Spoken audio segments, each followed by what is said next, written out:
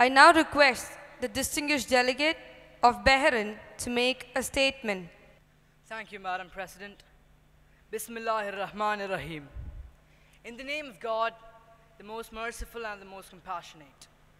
Madam President and distinguished delegates, at the outset, the Kingdom of Bahrain is pleased to extend you, and through you, your friendly country, the Republic of Fiji, my sincere congratulations on your assumption to the presidency of the 71st session of the United Nations General Assembly, and wish you sustained success in enhancing the work of the General Assembly in the role of addressing numerous problems our world faces today. Madam President, the Kingdom of Bahrain expresses its serious concern in the current forms of extremism and terrorism in the region. The Kingdom also denounces such terrorist activities in the name of Islam.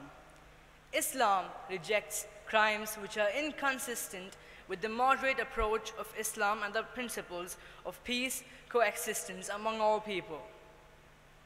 We regret in the fact that several states, namely the Republic of Iraq, the Syrian Arab Republic, Libya, Republic of Turkey, and the Lebanese Republic have become a breeding zone for terrorist groups and organizations and their expansions under the cover of various sectarian and religious affiliations with sole purpose of advancing their own agenda and obliterating the will of the people.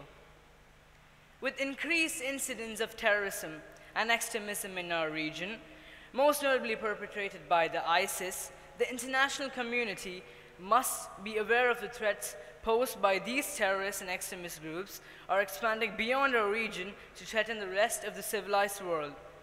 Several countries such as Afghanistan, Somalia, Yemen, Iraq, Syria, Libya are suffering under the hands of terrorist Takfiri groups. The current collective action to confront the threat of the ISIS and other terrorist groups is to reflect the international community's common conviction to confront this imminent danger. There is no other way in front of us but to eliminate this threat. With regard to Libya, this brotherly Arab country badly needs the solidarity of all parties and unification of their efforts to go through this difficult stage and to enjoy stability under auspices of unified state and robust modern institutions. Bahrain's great appreciation for the sisterly Hashemite Kingdom of Jordan for hosting and delivering assistance to the Syrian refugees. As for the Islamic Republic of Iran, the Gulf Countries Cooperation, the GCC, have tried all its effort to build up relations with this country in all possible manner, but there is no point Iran has not cooperated with the GCC. And as for Iran, we emphasize that they must withdraw from the islands that they have seized from the sisterly country of United Arab Emirates.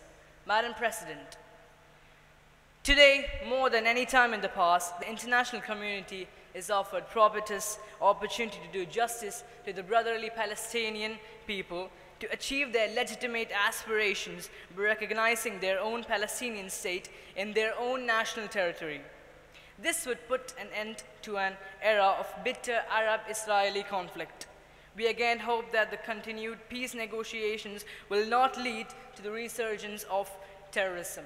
And we also hope that the state of Palestine will be living peacefully alongside the state of Israel.